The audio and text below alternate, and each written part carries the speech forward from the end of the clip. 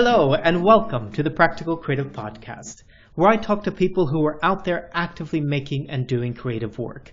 I want to know more about their materials, their processes, and what it is that motivates or inspires them to keep creating. And along the way, I'm also learning more about the nature of creativity itself. I'm Jeremiah Craigie, and in this episode, I'll be talking with contemporary tapestry weaver Joe Barker. If you are at all interested in the creative process or in challenging your own practice, then there's something here for you. Joe produces absolutely stunning work it's a million miles from traditional tapestry. Her work almost vibrates with color and intensity. If you were to take a Rothko and Albert Irvin and put them in a blender and then turn the color up to 11, you'd be getting close to what Joe does.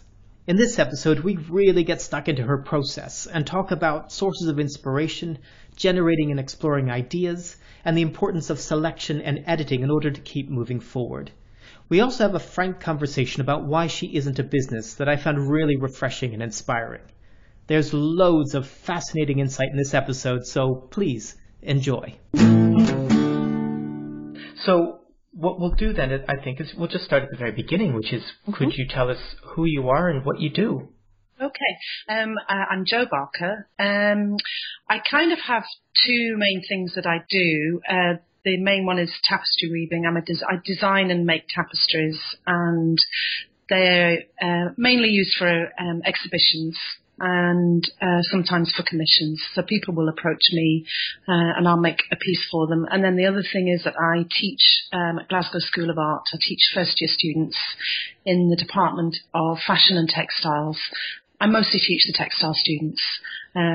So I have quite a sort of split working life. And the studio is the kind of very quiet, focused one when it's working. And then obviously the teaching is a much more busy, involved life, talking and thinking in a very different way from being in the studio.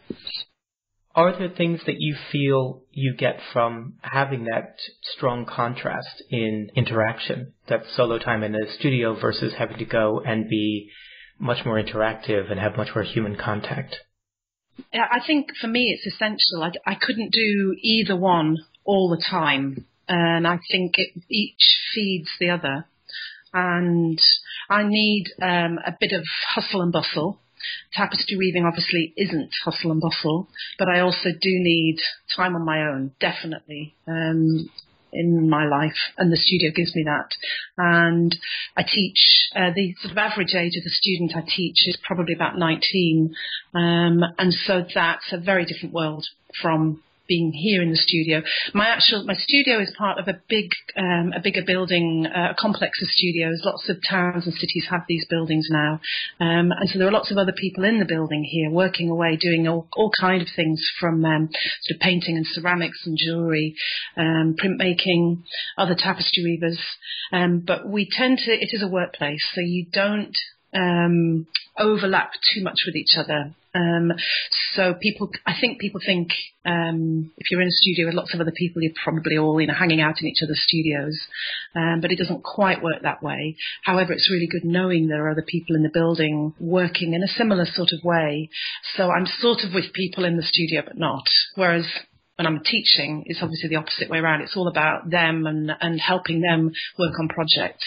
And it just suits my personality to have these different ways of working.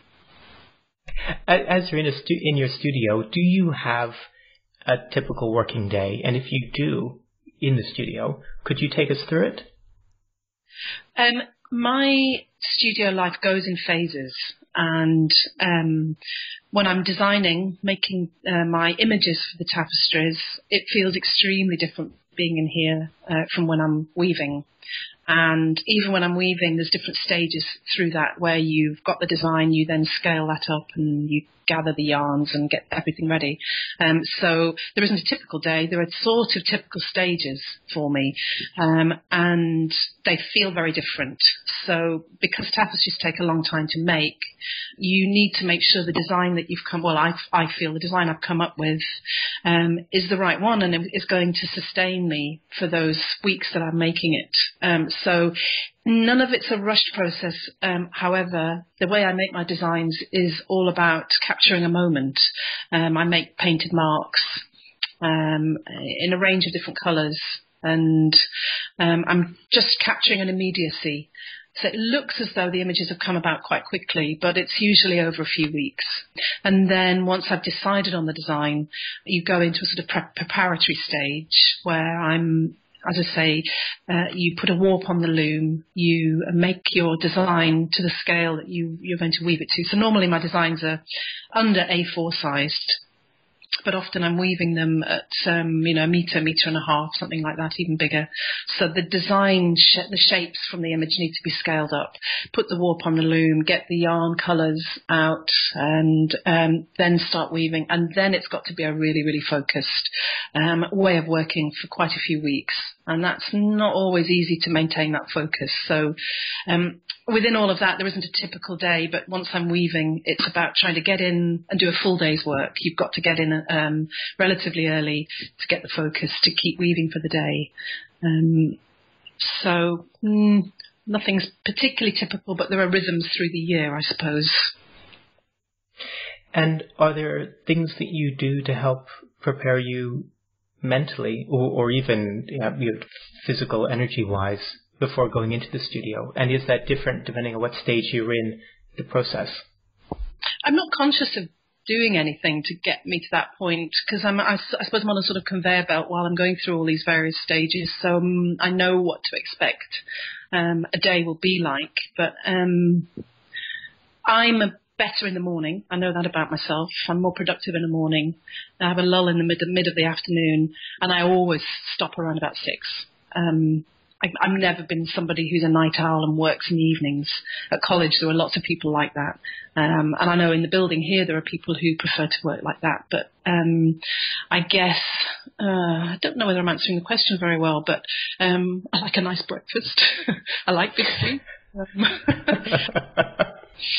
I'm driven. I'm quite excited. If I've got my design done and I'm excited to get weaving, that drives you actually. That gets you in, and you constantly cure. What's it going to look like today when I've finished this amount of weaving?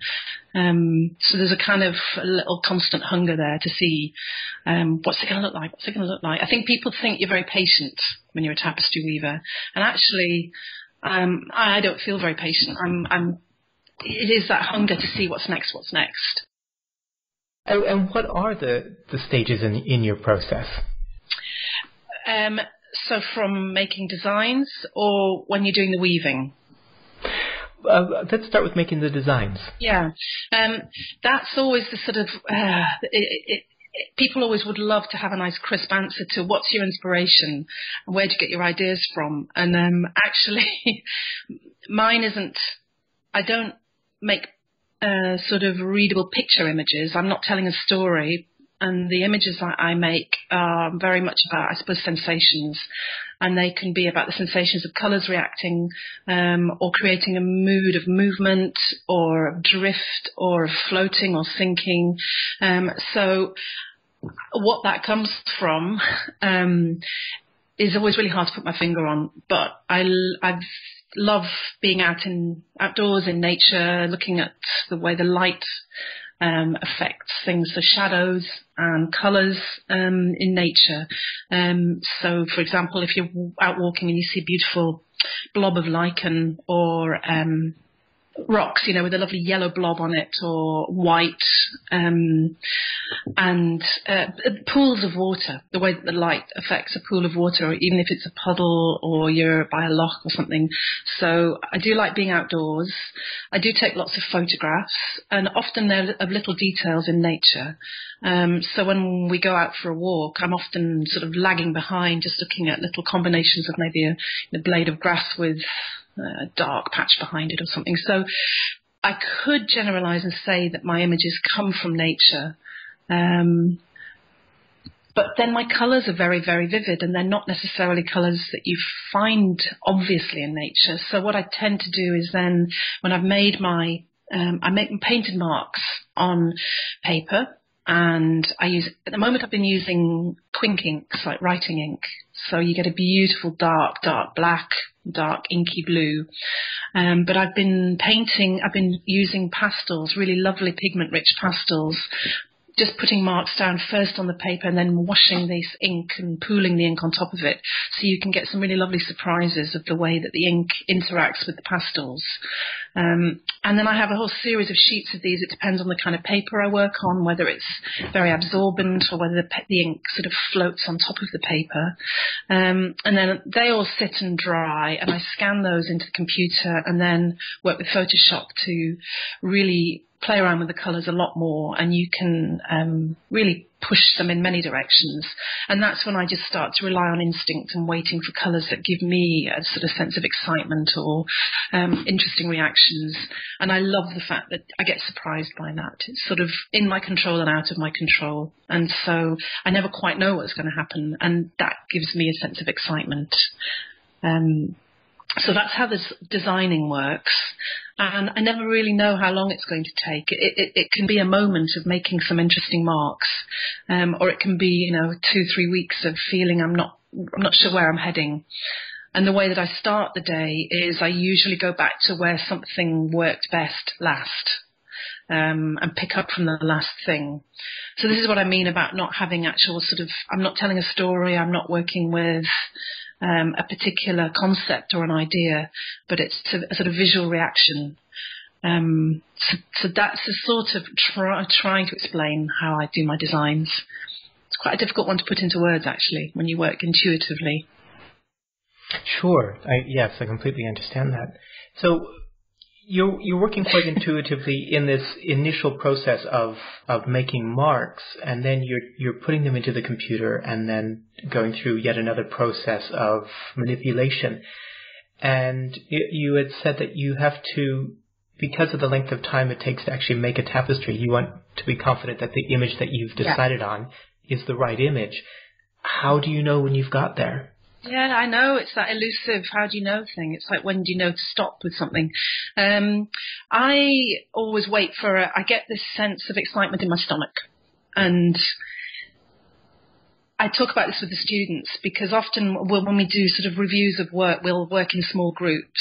And invariably when somebody's showing their work, and then we say, so what do you all like? What's everybody excited by? And often people will point to the same thing.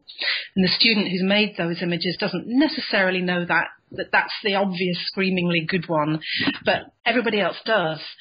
And so I'll ask the student, but did you get a bit of excitement when you made that image or whatever it is that they're doing? And they did. And I said, trust that, recognize it, because that's, for me, it's the moment when you know that something is worth pursuing and probably has got something more about it than maybe the other designs.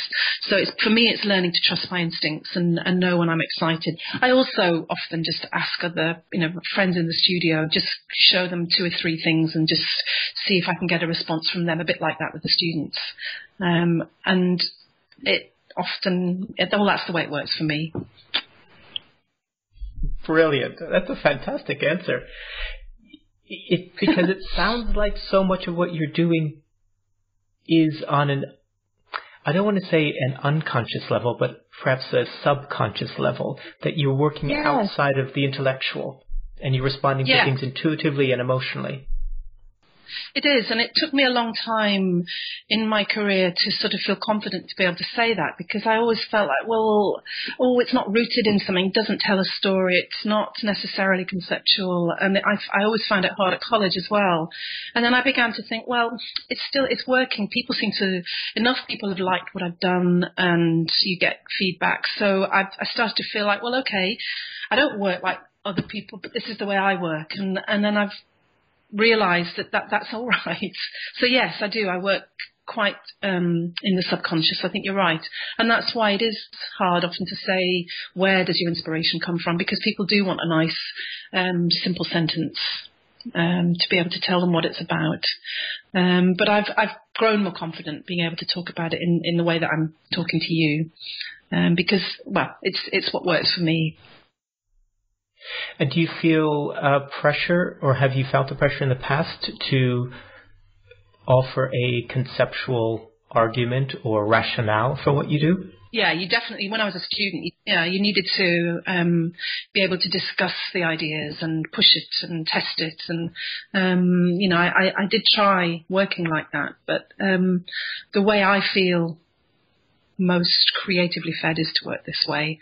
And as I say, I mean, I think once I started to put work into exhibitions and get feedback from people, it seemed to give other people something. So you just thought, well, okay, that's all right now, I can do that. But not everybody, we do all work. That's why creativity is interesting. It is different for everybody. And going back to your process a little bit, I can see on the wall behind you, and listeners can't, but I can see you've got you've got photographs, you've got bits of paper with, looks like a bit of ink wash, and I think there's something that looks like a frying pan, all sorts of bits of pieces stuck with tape to the wall. Yeah. What is that doing for you? It's a funny thing. It just becomes a habit. And I think, especially if you've gone through art college, everybody does it. It's just having images around you that inspire you or that you find are intriguing. And for me, they're a mixture. I mean, actually, the frying pan thing, that's really funny from a distance. It's from a Marks and Spencer's ready meal, separating out 2 layers of sauce and whatever else. It's a plastic circle with holes pierced through it. And I just really like it. And I've got it placed on top of a piece of gridded paper that's a bag, or spotty paper and gridded paper from a shop.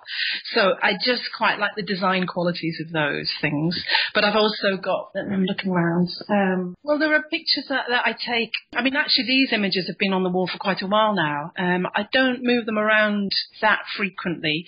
So there's an uncle lives further north. I live in Scotland, and he's up near Oban and lives by a river. And we went up one New Year, and the river was totally frozen. It was absolutely stunning. And the patterns in the ice and the way that the water freezes gradually, so you get these lovely curving ripple marks from white down dark blues into black. I've got pictures of that, and we were riding bicycles on the river and making fantastic tread marks, and you could see all the animal prints and the shadows of the trees on the riverbanks casting these lovely long soft shadows. So these are all things that I have around me, and I think, again, this all adds into this kind of instinctive, subconscious thing that I do with making images, that I don't look at those photographs and make paintings from them. They're around me, and these things just filter through. So a lot of those images are the photographs, and I've got some inky marks that I've been playing with, direct kind of brush marks or pools of ink or pools of watercolour. So this all acts as a sort of a visual wall that is a flavour, I suppose, of where your thinking is maybe at a moment in time. Mine tends to stay, as I say, the same for quite a while. It's partly because my process is very slow. I don't make very many tapestries a year because they do take a long time to make. So for me, I've lived with these images for quite a long time now. But that's fine, that suits me. A lot of other people might change them around more often. Is having a wall of images something that you do with the students as well? Yeah, absolutely, it's essential. And with them, it's a much quicker turnover because they're working on projects that last between 2 to 4 weeks tops. And as they're making the work, they don't have a huge amount of space to work in. So what we tend to do is we start off with a project with a theme, and you do the drawings and the photography, and then you start to develop those drawings into designs, and they become sort of paper textile ideas. So at each stage, after we do a sort of a review of where the work is at, we try and encourage them to edit the wall to just the most current essential pieces so that they can be always in the moment rather than they've still got the first drawings on the wall or the first photographs. So for them, it's a much more constant process of editing and moving forward. It's also, for me, it's just that my medium is a slow one, and they're in obviously a learning environment where they need to keep moving forward all the time. But yeah, it's not only essential to have your work, developing work in front of you, but everybody wants to do that. All of the, in the studio, where I teach, we have a very open studio, so we've got textiles, we've got fashion students, we've got communication design students, jewellery students, interior students. They all work in very different sort of ways, but all of them want to have work out in front of them while they're working. So it's totally normal for us. Okay, so Yeah. I would ask you a totally different question. No, actually, I'm I'm jumping all over the place. Your process sounds like, as I said, very intuitive. What is your view on play? I kind of feel that what I do is quite playful in the designing stage because, as I say, I don't have a hugely conscious mind while I'm doing it. There is an element of play, but there kind of are always points of decision making as well. So I have to allow for flow, which to me does feel playful. But then you do, as I say, you've got this sort of decision making point as well, so that it's sort of it's the editing as you go along. I'm trying to sort of think about play. Are you meaning maybe play when you're not in the studio, when you're doing other things, or is it about the work? I was thinking about the work because play can often have negative connotations, but I also feel that play can be a very serious process and something that is sometimes undervalued in the creative process. Yeah, I agree. No, I think it is important because I think there's almost like a sweet point between letting go and being conscious of what you're doing. And I think it is very relevant, really, in the way that I kind of make my designs. Because sometimes things that just almost happen, they can happen without you noticing if you just let go a bit. But you only know that when you do the sort of the reckoning bit, you've got all your things that in my example is all these bits of marks. And then I sort of stop and look and think, okay, now I'm assessing where I'm at. But if I'm too conscious of what I'm doing, it becomes a little bit stilted. So I'm just wondering if the word playful is the right word. It's a sort of letting go. Along the lines of playfulness or letting go, what do you do when you get stuck? Yeah, it's such an important thing, isn't it, about getting out of being stuck.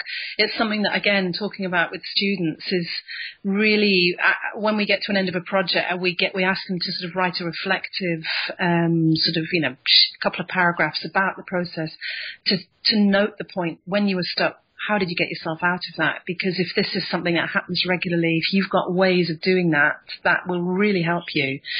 And as ever with teaching, it's always easy to say it to other people and maybe not so much to recognise it in yourself. What do I do to get out when being stuck? Sometimes it means walking away for a while and go for a walk, do something different, come back tomorrow. For me, being stuck is when I'm weaving, it's not a problem because it's a very different process. It's a doing thing, and the reason to sort of stop if you're stuck is you just may be tired or you're feeling stiff. But the design stage is definitely where you can have stuck moments. So one of mine is to go back to something that worked and then move on from that one. Or, like I say, go for a walk, do something else, have a cup of tea or something, go and talk to someone else in the building, see a friend. Take your mind out of it for a moment and then come back. Sometimes it's do something, like you say, about being playful, which is to sort of free yourself up a little bit. It depends what kind of thing you've got stuck with, I suppose. But there's sort of a few of my little sort of methods and techniques. Also, I do know now, I've been doing it long enough that I will get unstuck. It will be all right in the end. I think with students, it's a different thing. It's a more anxious thing because you can't imagine how you might get out of it. But I can trust it now. And because my stuff takes time, I know that time will let it ease and sort itself out too. I would imagine not being anxious about it helps. Yeah, definitely. But that's always easier said than done, isn't it? It certainly is, yeah.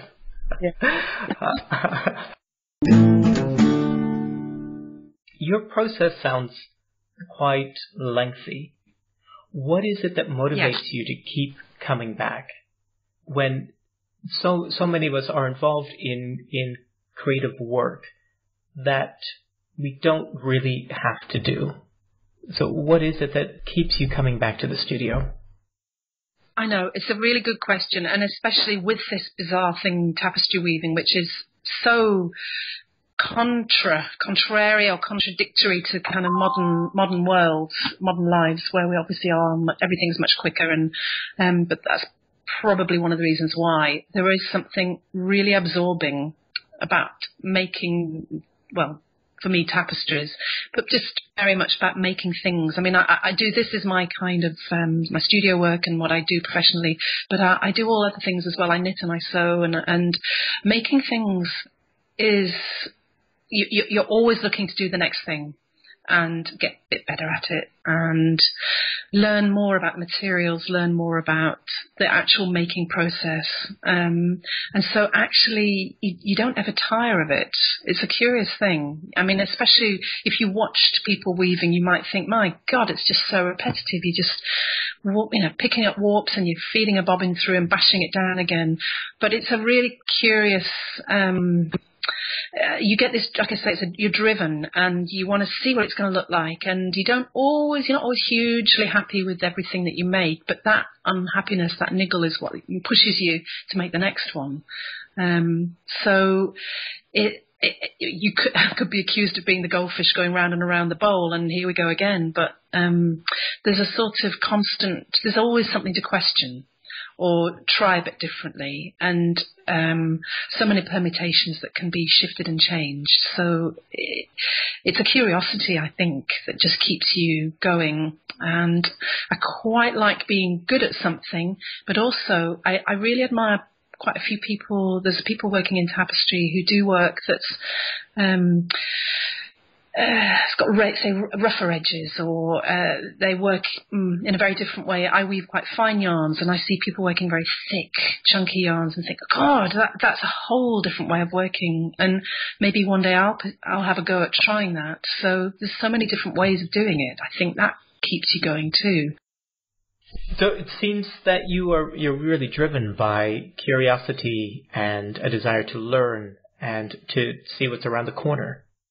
Yeah, I think so. Yeah, and also, but it's also just that satisfaction in making something and seeing the results of just what your hands have done. It's actually, fundamentally, it's a very simple process. Weaving is just putting weft in and out of warps. It's so supremely simple, but there's so much you can do with that. And my weaving, it's different from making fabrics on a loom, but that again, fascinating subject and endless different permutations of structures you can do on loom weaving for fabrics. So through a very simple process, you can make very complex things, and I love that. It sounds incredibly satisfying and rewarding. Yeah, it is to me, and that's why I'm still doing it. But it isn't for everybody. I mean, I haven't taught tapestry weaving for a very long time, but when I did, you can tell really quickly whether somebody has got an aptitude and whether they, want to pursue it. It's really quite a quick thing to notice, and for the student to respond as well. Some people just get so drawn into it, and you just think, yep, you've got it. And others, oh my gosh, they just want to run away from it, throw the loom, across the room. So it's either for you or it's not for you, I think. So it was for you from the very beginning. Way, yeah. For me, I was really lucky. Well, I was lucky at school. I had a really nice art teacher. I got great teaching in drawing, and I also love making things. So I made things at home. When I got to art school, I was really lucky. A tapestry weaver called Lynn Curran came and did a workshop with us, and for me it was the perfect combination of drawing, painting and making all coming together, and colour. She arrived with all these beautiful hanks of fantastic coloured yarns, and it was just like these sort of, everything's come together. This is great, I love it. So yeah, I was definitely a instant one. Yeah, excellent. And I know you have strong feelings or thoughts on drawing. Mm-hmm. But I don't know what they are. Could you talk a bit about the importance of drawing? It's a huge subject, and I suppose I feel it's important partly because of my teaching role, because of the stage that the students are at, which is their first year in art school. And when students apply for our course, our programme, we always look for evidence of drawing in their online folios that they send in, because it's about looking, it's about thinking, it's about having an attention span to stick with something for an amount of time. It's about decision making. Drawing is often more about what you leave out than what you put in.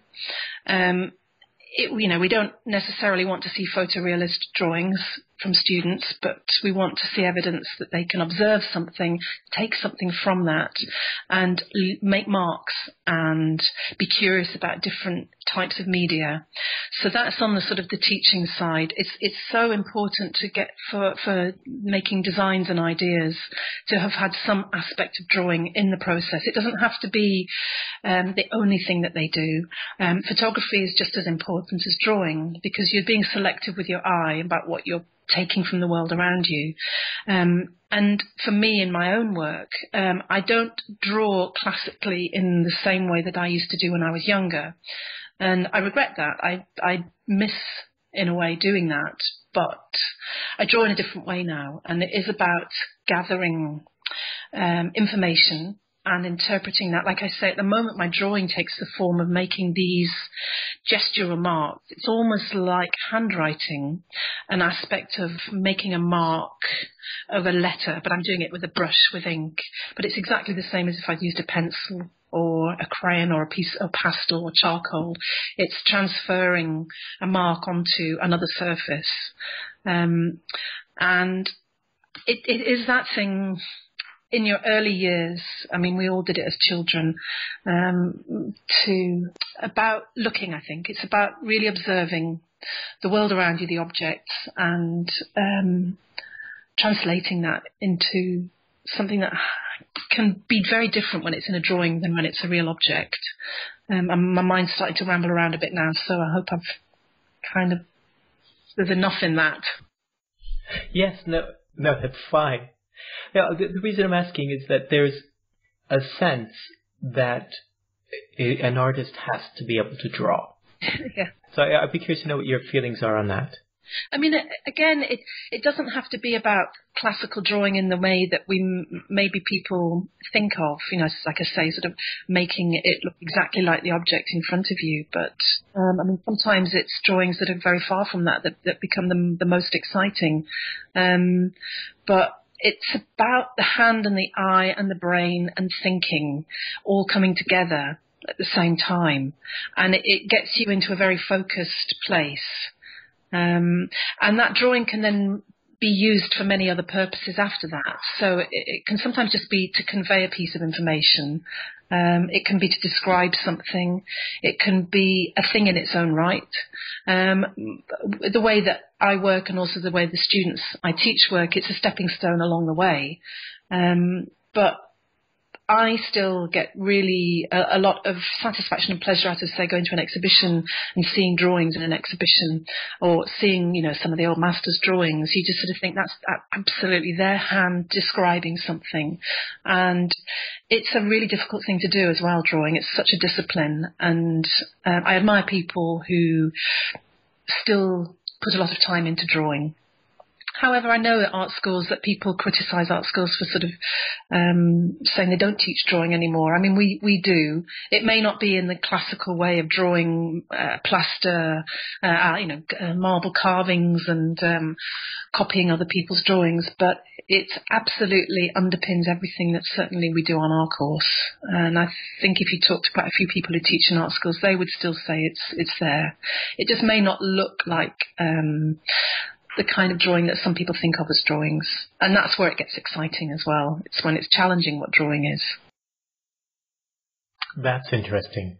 So could you describe what a drawing that is challenging would look like, or a drawing that isn't traditional?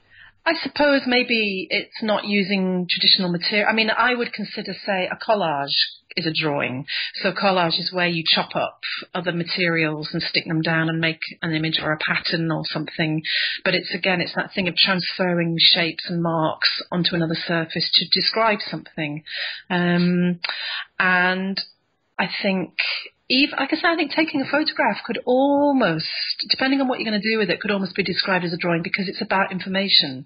And we all take photographs differently and we see the world. It's actually quite interesting seeing how differently we all look at the same objects. If people go out and do a project, like we've just done one, we're doing one about the buildings in the art school campus buildings. The students are to take photographs and do drawings from them to use those for their project work. And they've all looked at the same buildings and their drawings are all different. And even the way they've photographed the buildings can be different. What details they notice, what compositions they make. Composition is really important. That's a huge part of drawing, is the way you arrange the shapes on the surface. So you could use, wire could make a three-dimensional drawing. It doesn't have to be flat and two-dimensional.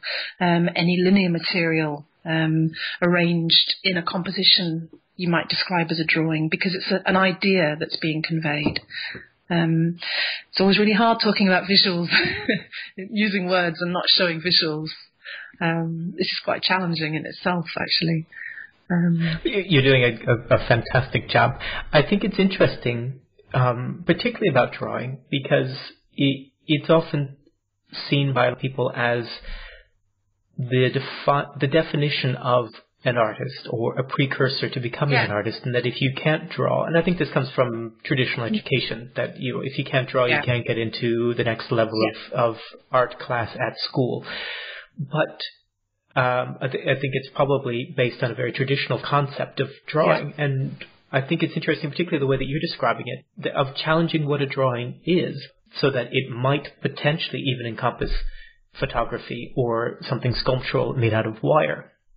And what's particularly interesting to me is that that's a creative interpretation of drawing, and that we are all creative. So why are we buying into a very rigid definition of what drawing is when we could be creative and challenge that and explode it? I do. I think we're all creative. We're human beings. We are.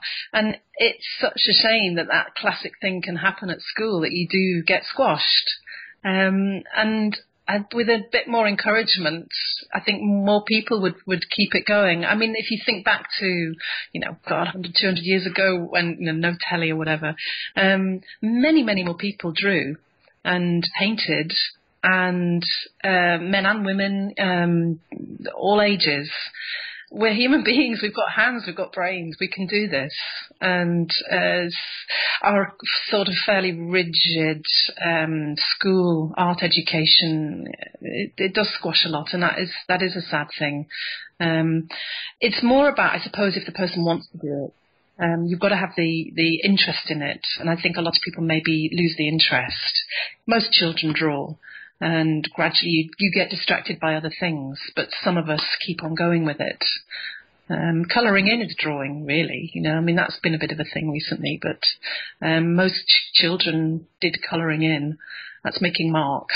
Develop that further and it becomes something else. So I think having the desire to do it actually is probably a big part of it. And are there other skills that you feel are critical or that help to support creativity? I think making things, using your hands, making anything. It is curiosity about materials. It's curiosity about how things go together, fit together, look once you've put these things together. Making is a really rewarding thing to do. In a way, cooking is a bit like that. You're bringing together lots of things to create something new. Loads of us cook. We have to eat, but lots of us pursue it to a kind of greater degree. That's a creative process. So there's a lot of things that we all do that we might not think of as being creative that are. That's great, because a question that I've been asking guests on the podcast has been, do you feel that everyone is or can be creative? I kind of do think that. I mean, I am obviously sort of being very optimistic by saying that, but it does need to be backed up by someone having that kind of the curiosity and that the desire to do it. And I know not everybody has that, but I just think it is a very innate thing within human beings to be creative. It's just maybe whether you've been exposed to things when you're younger or encouraged or not. I was lucky that I was encouraged. I mean, my parents were not particularly creative in an obvious way, but they definitely had creative aspects to their life and encouraged me. So that's a big part for me, I think, is that encouragement. And if I were to bring you someone who didn't have that encouragement, who perceived themselves as being uncreative or non-creative, is there anything that you could do or ask them to? Is there a question you could ask them or a challenge you could give them that would potentially alter or encourage them to challenge that perception? I suppose you would just need to talk to them and find out what kind of things in life they're interested in, and then see if there's a way of bringing something into that interest that could encourage that. For me, this interest in the hand and materials. So it would be a matter of talking to somebody and finding out, what they're interested in. I'm sure there's a way that you could help somebody. It's then whether they would enjoy the sort of the process and the results that they get enough to think, right, I might take this a bit further. That would be the next step on from that. You've got to stick with these things. That's the thing, I suppose, a lot of creative people have, is that sticking with it thing. Yes. And why do you think that is? Why do you think people have difficulty sticking with things?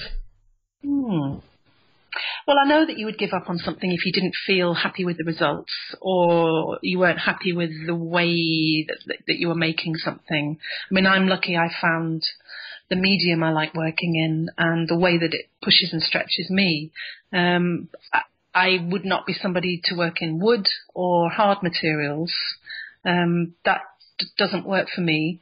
I was lucky I did a foundation course where you get to try out lots of different areas. And definitely I was much more in the textiles sort of zone. I forgot what the question was. That's really bad. No, it's fine. I was just asking. It's not the best question. It was just what it is that prevents people from seeing something through. Yeah, sticking with something. I know. You do, again, talking about the students, often you do have to sort of emphasise that with them. Look, it's going to take time. You do have to stick with these things. That often they'll say, this drawing took me, it took so long to do. And how long was that? Half an hour. Well, there's different ways of looking at what takes a long time to do. I think if you get an element of it's like you're chasing things all the time. So even if you get a nugget of it, you just think, okay, the next time it's going to be a bit better, and next one, and the next one. So maybe there's a craving factor there. I don't know, but you do need to learn to stick with things, especially like you say, either the thing about getting stuck or things just not looking the way you want it to. There's a really lovely Ira Glass video called Taste, which I often show students. And it's about the principle of, so I'm teaching 17, 18, 19-year-olds, you arrive, you're really sophisticated, you've learned to see the world through pretty sophisticated eyes, you've got ideas, but when you start to make them, they just don't match up with the image you've got in your head or whatever, and you've just got to keep on going. And it's a really brilliant little video, and I try and show it to the students each year, just as a sort of a way of encouraging them that everybody gets this. It's a normal creative process, but you just got to stick with it and keep on working through. So Google that. It's a really great little video. Excellent. A question I should have asked earlier is, when you've been through the initial... Sorry, this is going right back to your process at the beginning. Yeah. You've been through the period of generating ideas. You've made some sketches and drawings. You've collected photographs. And then you pause and reassess. Yeah.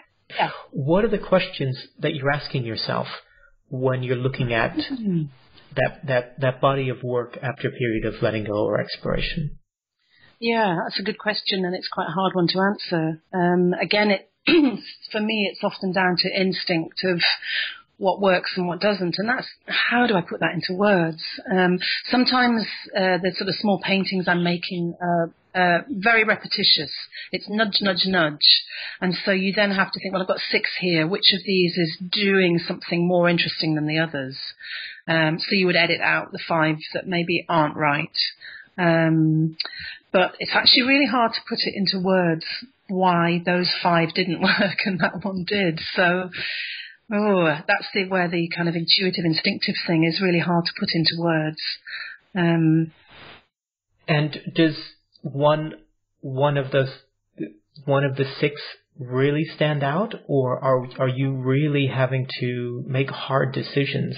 Yeah, it varies. I mean, to choose the one. Yeah, sometimes it's obvious and sometimes it's not. Especially if there's sort of repetition. You've just got to. I mean, with all of this, I could just paint and paint for days and make marks for days and days and days and days, and there just comes a practical point where you say, "Come on, stop. There's something here. Make it work." So, I don't have all the time in the world, so that imposes a sort of sense of stop and start on the process. But it's an aesthetic judgment, and I suppose aesthetics is a huge subject. You know, what works for one person doesn't work for another. So for me, it's also looking at them thinking, would that be interesting to weave? And some things might work better woven and some might be better just left as a small painting. But it's also that the making the painted marks is just one of the stages. As I say, I then scan them into the computer, and then, gosh, with Photoshop you could be making endless billions of permutations. So there's a pragmatic, common sense point where you just say, right, make a decision now. There's enough here. Some of these work. Make a decision. So there's a mixture of pragmatics and intuition, I suppose. And do you do anything with the remainders? For example, there's a school of thought that you can maximize your business by trying to find offcuts or waste materials that have a value in them. Mm-hmm. And I'm just curious whether you look at any of those pieces that aren't going to be translated into a tapestry, but may work as standalone works on their own merit. I know, I absolutely understand that and get that. And it's interesting that you say the word business, because what I do, I don't see as a business. I have to fill out a tax form. HMRC see me as a business, but HMRC, whatever it's called. But I don't feel I'm a business, and I earn my money from teaching, and I can live off that. The tapestry is, if I sell work, that's a bonus, that's great, but I don't approach this from that perspective, because people have said that to me before. Oh, almost, why do you bother weaving them? They're finished pieces, these designs in their own right, sell those. But for me, it's all about the making, and I love the making. The designing is a stepping stone, and it's not enough for me just to leave it like that. And I just see them as their ideas and thoughts, and they're like words that have just sort of floated away afterwards. I put them in a sketchbook and they stay on the shelf. So I'm a business person's worst sort of prospect. I just wouldn't want to. I'm not interested in that. Great. Okay.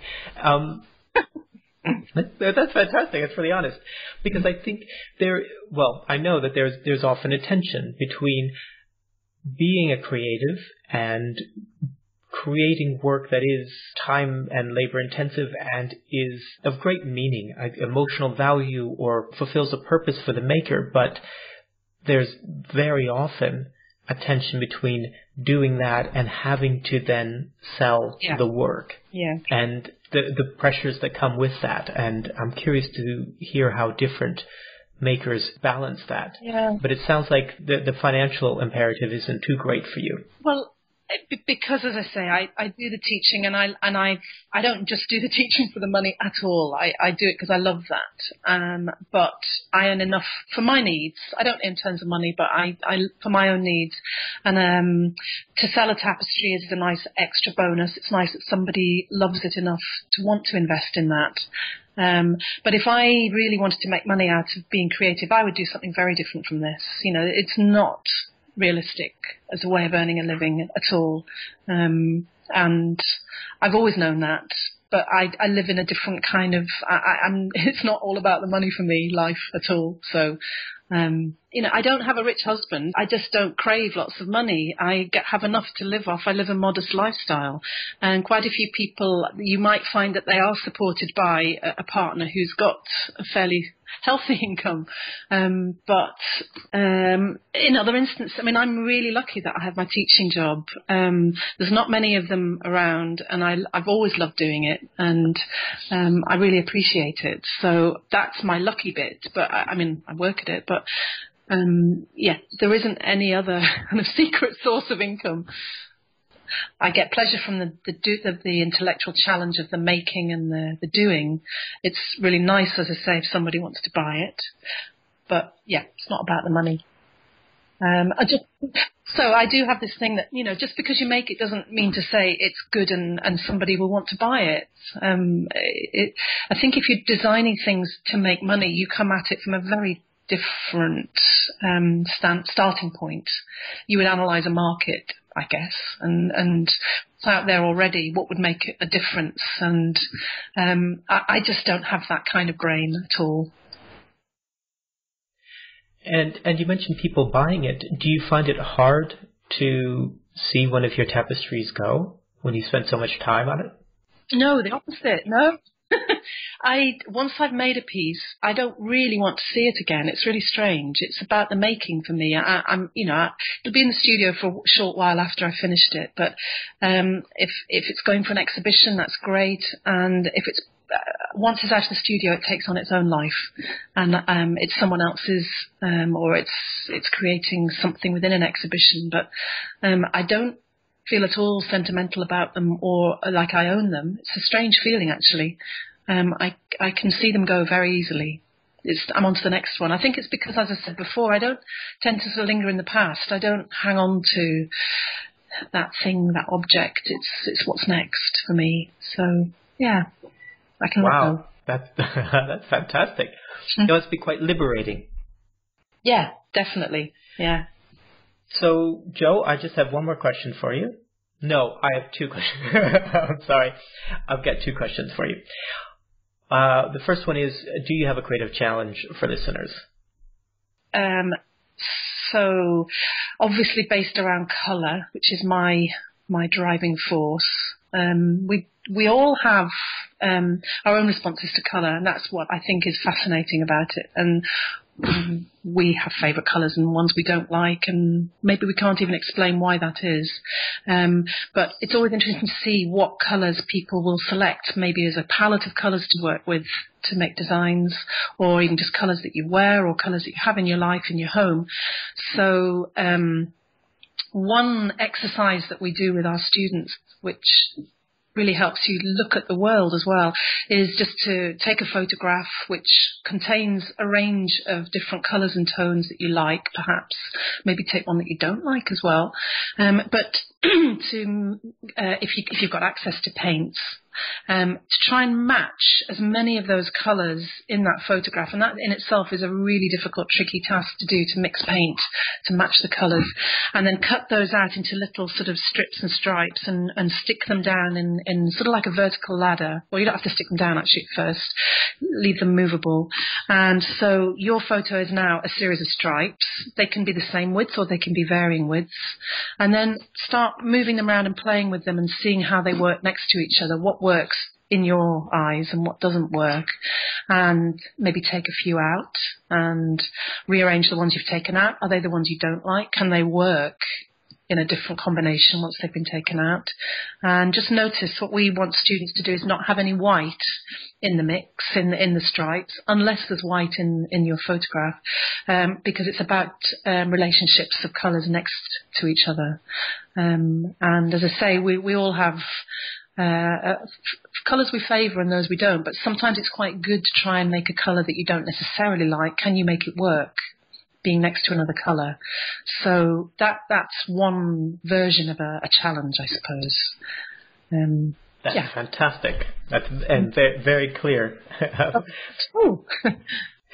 Jo, if people want to find out more about you and your work online, where would they need to go? I have a website, jobarkertapestry.co.uk, and also it's similar images, but I'm on the Crafts Council's online, I don't know what they call it, list of makers, I think it might be. So I think if you Google my name, some things will pop up, but they're the main places. Wow. Okay, fantastic. Thank you so much, Jo. This has been brilliant. And thank you, Jeremiah. It's been really interesting talking to you, honestly. Thank you.